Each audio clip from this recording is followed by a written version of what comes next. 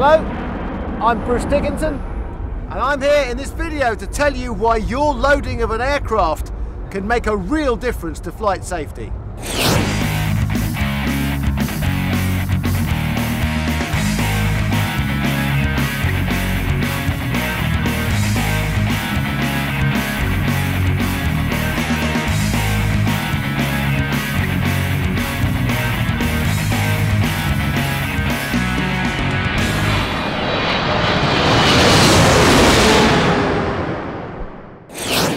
So let's start with the basics. Aircraft loading. Well, first of all, you need an aircraft and you need load. What is load? Well, load is everything that goes on the airplane. Passengers, freight, cargo, bags, tea and sandwiches, even your duty free. And together, that load makes up something called the weight and balance of the aircraft. What is weight and balance? Well, it's the weight that goes on the aircraft and it's the balance of the aircraft after you've finished putting all that load onto the aeroplane. It's very important it's done correctly, but the best way to see it work in action is to go down to the actual ramp itself.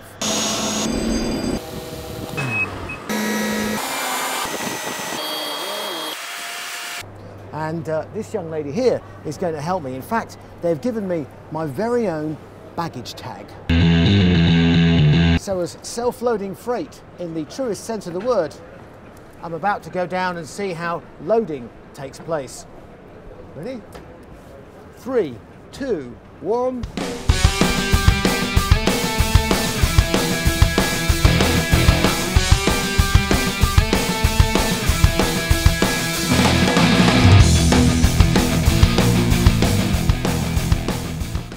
Right, always wanted to do that.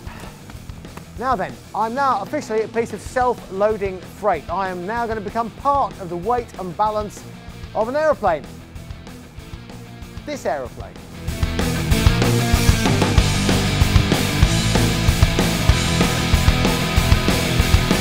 Typically, there are three main areas where you can distribute load on an aircraft. Doesn't matter whether it's a passenger aircraft or a cargo aircraft.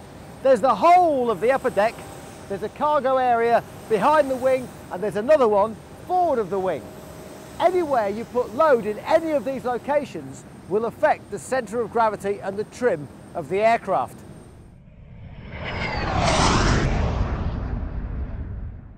Every type and series of aircraft has its own specified safe flight envelope, as set by the manufacturer. And every flight envelope has its own specified maximum and minimum limits for both weight and balance. To ensure that control and stability is maintained during all phases of flight, aircraft must be operated within the flight envelope. To achieve that safe condition, the effect of the weight and balance must be calculated, the result of which is called the centre of gravity, the C of G. To influence the position of the C of G, load is positioned forward and aft of a central balance point. Everything put forward of that point will move the C of G forward, and everything put aft will move it rearward. The final position of the C of G will determine the horizontal stabilizer trim setting. So, starting with an empty aircraft, watch and see how load affects the C of G as it is added. First, the fuel, followed by a full load of passengers. Then we add a typical standard baggage load. That gives us a fairly normal C of G, nicely within the safe flight envelope, good to go. However, if an aircraft were partially or incorrectly loaded with an excess of load in the front, this could happen. And if there were excess in the rear, this could be the result. Finally, undeclared or too much load may do this. Whilst aircraft are able to handle various weight and balance conditions, they must be within all limits before departure. So, to ensure safety is not compromised, it's vital that everybody involved is aware of these restrictions and understands that seemingly minor changes to the load may put the aircraft outside of its envelope. Right, so now we've covered the science bit, Come with me and let's take a look at how we can load this particular aircraft, starting with the upper deck. As a passenger, my location on the aircraft can make a real difference to the aircraft's centre of gravity. In fact, I'm changing the centre of gravity on this Boeing 747 simply by walking up and down the aisle. But my seating position can also make a real difference. For example, here, or here, or here. Just remember, on average, every person sitting on board an aircraft weighs the equivalent of 7 passenger bags down in the hold. So, from a cabin crew perspective, whether you're operating an allocated or free seating flight, be aware of passengers playing musical chairs after the doors have been closed. If they move, the C of G will change.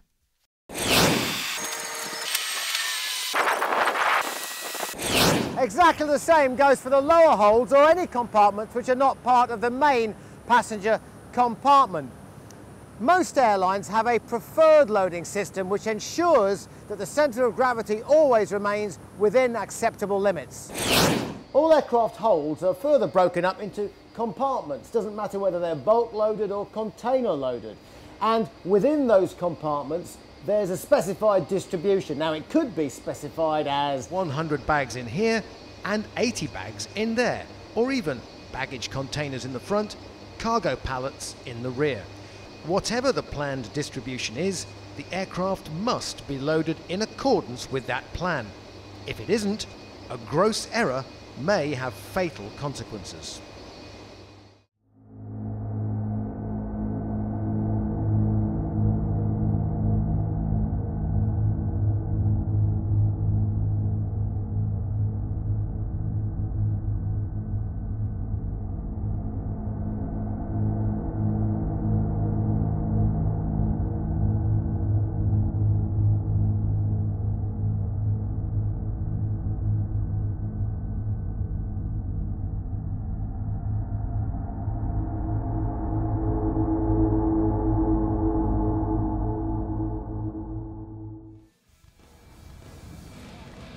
Even if a loading error doesn't put the aircraft outside of its centre of gravity envelope, there's a very good chance it will put the aircraft into a situation where it's difficult to control. Good way of demonstrating this: step inside this car with me, I'll show you.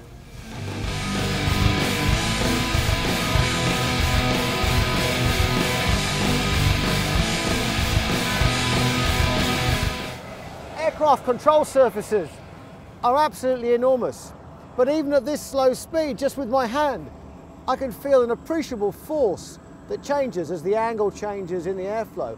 Now imagine the kind of forces on these aircraft control surfaces at speeds of 150, 200, 300 miles an hour. It's critical that the information given to the pilot is the correct information in order to set the control surfaces. When the flight crew receives the load information, they will adjust the horizontal stabilizer trim setting to the correct trim. That way, the aircraft will handle as expected on takeoff. Tiring being an aeroplane out there, isn't it? Now, when takeoff speeds and power settings are calculated for an aircraft, they're based on how much the aircraft weighs. How do you find that? Well, you look on something called the load sheet. Who makes a load sheet? Well, the Load Control Office makes a load sheet, and those are these good people right here. Welcome to a typical Load Control Office. Morning! Morning! Here is a typical load sheet. It contains vital information about the weight and balance of the aircraft. It's extremely important that the calculations on this document are cross-checked for accuracy. In an extreme situation, if they're in error, the aircraft may not even take off at all.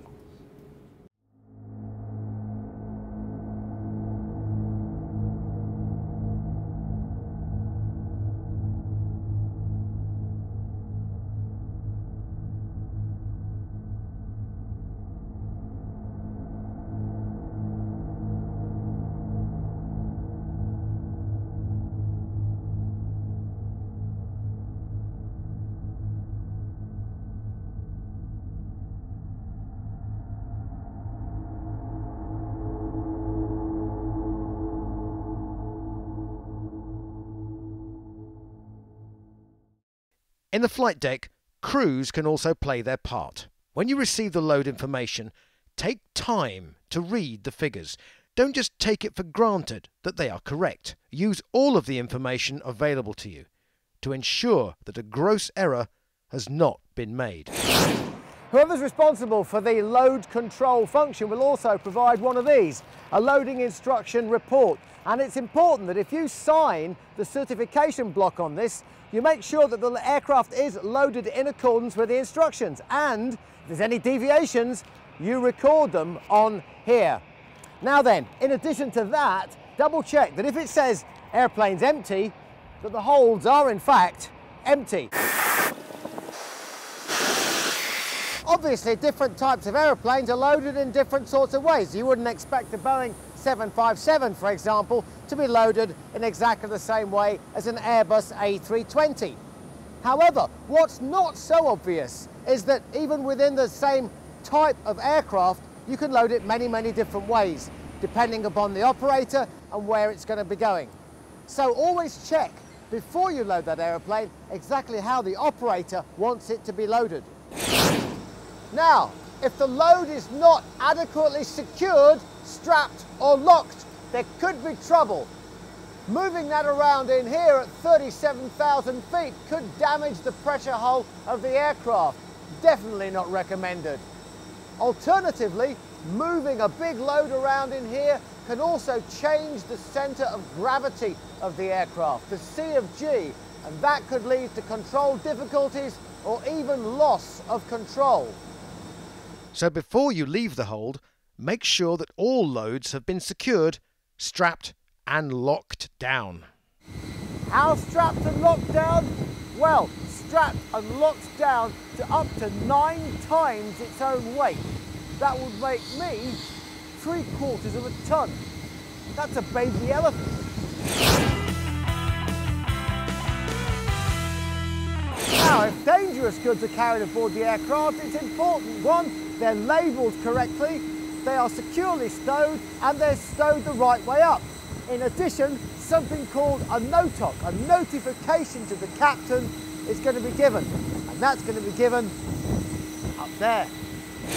Dangerous goods must be packed, loaded and secured in the proper manner. Otherwise, they may become a danger to the aircraft and everyone on board. Before loading, always inspect packages for any evidence of leakage or damage. Whether dangerous goods are to be containerized or bulk loaded, they must be secured to prevent any movement and also be protected from being damaged by the movement of other load on board. That could either be within a volumetrically full ULD or compartment, or secured individually. Oh, and remember, the arrows always point up. The NOTOC contains several items of vital information. That's because if there is an incident, everyone involved, from the flight crew to the emergency services, are aware of the substances that they're dealing with and where they've been loaded on the aircraft. This document must also show confirmation from the person responsible for loading the aircraft that there was no evidence of damage or leakage from the consignment. Special loads, like these for example, have their own specific loading requirements. So always make sure that you've been provided with the proper equipment before attempting to load and secure them. In addition, electric wheelchairs or mobility aids powered by either non-spillable or lithium-type batteries must be protected from inadvertent operation, short circuit or damage caused by the movement of baggage or cargo. Prior to loading, make sure that the device has been fully deactivated. Disconnecting or removing the battery is not required, since this can be very difficult to do and, if not done properly, can increase the risk of a fire. If that is the only option, in order to immobilize the device, make sure the battery is protected against short circuit by insulating the exposed terminals. In 2008, ground staff offloading a passenger aircraft noticed blue sparks coming from a battery-powered wheelchair. It was quickly removed onto the baggage belt, where it immediately burst into flames and was destroyed. The electric circuit had not been protected from operation, and during flight, baggage probably moved the joystick control, engaging the motor. The subsequent friction or electrical load ignited the wheelchair.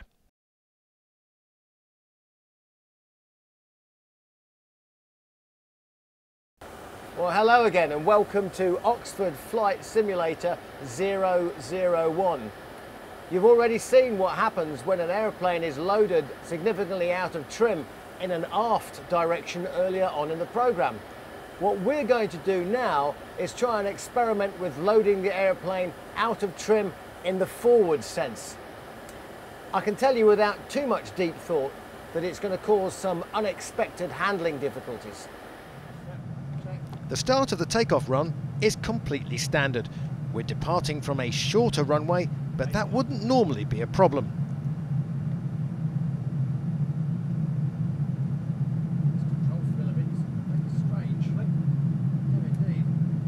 Everything is going as expected until we try to rotate the aircraft. Very quickly, it becomes apparent that it will not leave the ground. So we attempt to stop the aircraft and overrun the runway at high speed.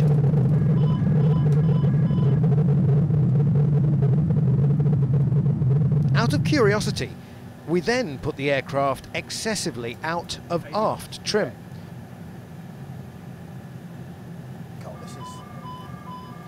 Note the warning lights and alarms as we become airborne, what is going on here? but not for long. It just took itself off. Okay, hang on, full thrust, that's no use. Okay, you can. Give me a hand on the nose, get the nose down. 70 degrees nose up. Okay, speed, trying to correct. Through the vertical now. Push, okay. Try and put some rudder on it. It's not looking particularly handy. Okay, right. Okay, bang.